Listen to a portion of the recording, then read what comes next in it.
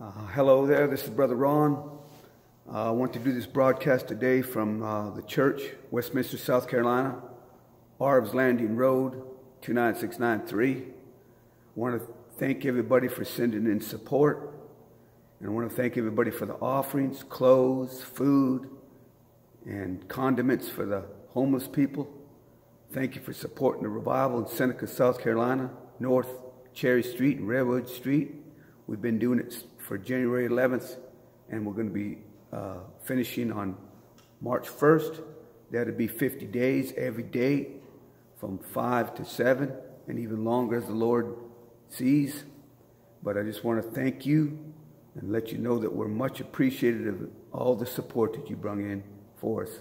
And those of you that are praying with us, continue to pray with us, because we got some more revivals lined up, and we've got a lot of things lined up for 2019. But I just want to share this one verse of scripture with you that I have in the Bible. The Lord just gives this to me, and I just want to share it.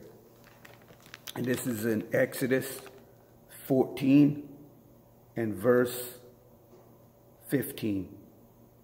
And the Lord spake unto the children of Israel that they go forward. Praise God. I just want to let you guys know out there, we're going forward. Hallelujah. And we're not going backward. If God's word is before us, then it's time to put the world in back. God's always had a people come up from the midst of a people. Praise God. And he's always had a people going forward. You know, there's only 2 of them that went forth into the promised land. And I'm headed towards the promised land. And I hope you are too. So I want to thank you for logging on.